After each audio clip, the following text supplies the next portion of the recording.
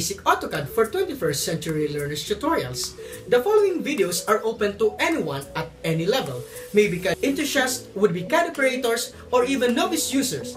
You may use this as your guide in discovering or exploring AutoCAD as software as tool in developing your CAD projects.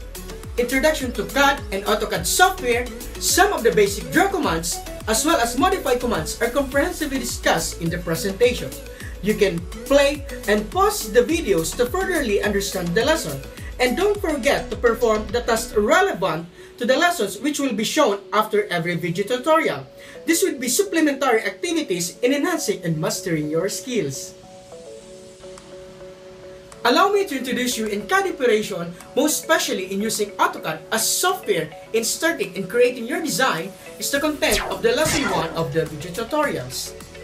It mainly talks about what is CAD and its role in the design industry, overview about AutoCAD as software that includes brief history, the pros and cons in using this software, its AutoCAD graphics window or the interface, its special keys, the status bar toggles and its function keys, the AutoCAD coordinate systems applying line command as well.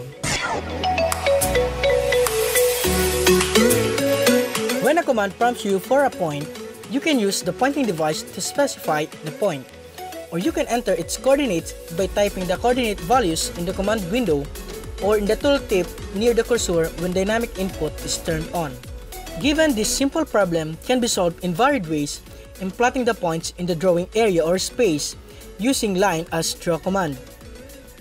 Meron tayong tinatawag na Cartesian coordinate system. A Cartesian coordinate system has 3 axes, X, Y, and Z. When you enter coordinate values, you indicate a point's distance and its direction, positive or negative, along the X and Y and Z axis relative to the coordinate system origin, 0, 0, 0. In 2D, you specify points on the XY plane, also called the work plane. The work plane is similar to a flat sheet of grid paper. The X value of a Cartesian coordinate specifies horizontal distance, and the Y value specifies vertical distance. The origin point 0, 0 indicates where the two axes intersect. Polar coordinate system. Polar coordinates use a distance and an angle to locate a point. With both Cartesian and polar coordinates, you can enter absolute coordinates based on the origin or 0, 0, or relative coordinates based on the last point specified, and the direct distance entry, another method of specifying a point by moving the cursor to indicate a direction, and then entering a distance. Note, coordinates and distances are always measured in units, which do not represent any specific type of units such as millimeters or inches. Before you start, you decide what distance one unit will represent in the drawing. Through the use of units command, you can now decide what unit of measurement you will be using in creating your drawings. You can enter coordinates in scientific, decimal, engineering, architectural, or fractional notation. You can enter angles in grads, radians, surveyor's units, or degrees, minutes, and seconds. The units command control the unit format. Coordinates normally reference a movable user coordinate system, or the UCS, rather than the Fixed World Coordinate System, WCS. By default, the UCS and WCS are coincident. Easiest way in creating your drawing in AutoCAD software is using direct distance entry. Just remember the format that you need to understand. The direction, moving the pointer kung saan patungo ang magiging object, typing its distance, and entering after. Let's solve the same problem. But this time, we will not consider the coordinates. We will start plotting the first point at any convenient location. Type again L bilang shortcut key ng line command and press the enter or the spacebar key. Pick the first point anywhere. Now, let's start solving the lower horizontal line going to the left.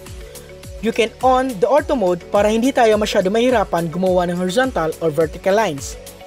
Maaaring pindutin ito sa status bar or press F8 key. So let's move the cursor going to the left direction, having 8 units distance away from our first point.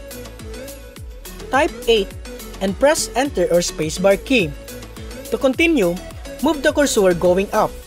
Type 6 as the distance of it and hit Enter or spacebar again. Move going to the right. Type the value which is 3 and Enter. Papuntang baba, type 3 as the distance from the previous point and Enter again. And lastly, para mas madali, you can connect it using the object snap in the status bar or just press Shift key plus right click the mouse and pick the endpoint and move it to the endpoint of the line. And that's it.